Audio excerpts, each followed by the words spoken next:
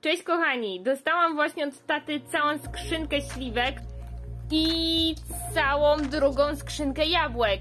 Postanowiłam zrobić z tego marmoladę śliwkowo-jabłuszkową. Zapraszam! Już właśnie się dowiedziałam, że ja nie mogę zrobić ze wszystkich jabłuszek i wszystkich śliwek, no bo przecież muszę zrobić jeszcze normalnie dżem ze śliwek. Gdybyście chcieli, to przepis jest tutaj. A poza tym jeszcze trzeba trochę tych jabłuszek zjeść, więc zrobiłam tylko z części. Nie wiem, ile tutaj dokładnie jest, bo ja miarki wokół nie mam, a moja waga wylądowała na działce. Natomiast tak, żebyście wiedzieli, ile mniej więcej trzeba czego dokładać, to daję tyle samo śliwek, to tyle samo jabłek, czyli jeśli to by był kilogram śliwek, to mamy kilogram jabłek. I do tego będziemy dodawać nawet nie 1/4 cukru, więc to będzie naprawdę bardzo mało słodzone. Umyłam śliwki i jabłka, więc czas na obieranie. Przyszły moje pomocnice. Cześć! Cześć! Będziemy obierać? Tak. Dobra, to wy zabieracie się za śliwki, ja za jabłka. Dobrze, dobrze. 1, 2, 3, start!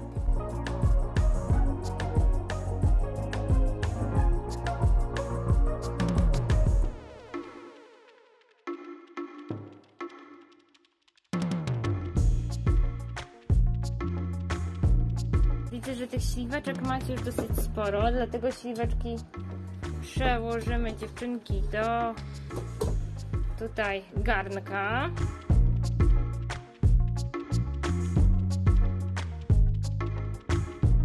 Zrobione? Tak! Nasze śliwki i jabłuszka stawiamy na ogniu, dolewamy ociupinkę wody, tak żeby nam się tutaj nic nie przypaliło. Po jakichś 15-20 minutach nasze jabłuszka są już tu, w zależności oczywiście jaki macie gatunek jabłek. Moje jabłuszka już są praktycznie gotowe, natomiast ja je jeszcze, żeby one były faktycznie takie musowate, to ja je jeszcze zaraz pięknie tutaj zblenduję. Oczywiście możecie nie blendować, jeśli chcecie, żeby były kawałki owoców, ale ja tym razem chcę faktycznie zrobić taką marmoladę.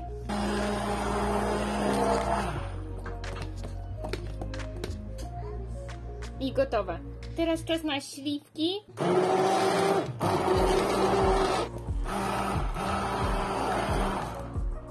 No i zobaczcie, mamy taki piękny musik. Całość jeszcze przez chwilę pogotujemy. Po jakimś czasie widzicie, że to już jest naprawdę dosyć gęste. Przerzucamy jeden mus do drugiego.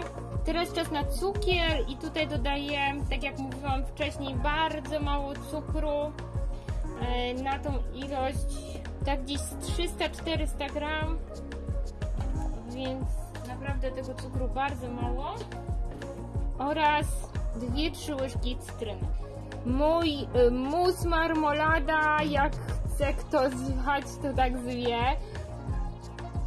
Jest już gotowa. Całość przekładamy do słoików, oczywiście wyparzonych.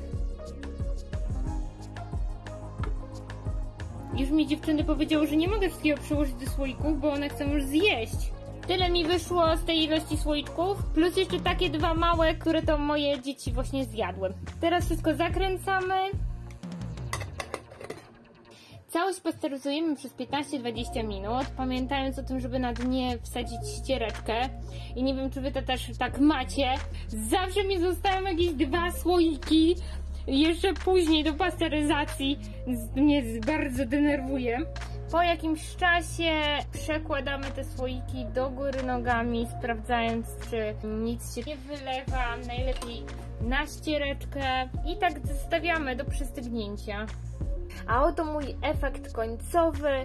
To jest taki mus marmolada, bardzo do naleśników, do placków, ale też spokojnie można sobie usiąść z łyżeczką i wsuwać prosto ze słoiczka. To jest na pewno taka fajna też przekąska dla dzieci. Zamiast kupnych różnych musów, słoiczków można właśnie zrobić coś takiego samemu na zimę. w bardzo naprawdę prosty sposób. Dziękuję Wam bardzo za oglądanie tego odcinka. Mam nadzieję, że się spodobało. A ja mam chwilę wolnego, więc zabieram już jeden z tych słoiczków i idę się delektować. Pa, pa!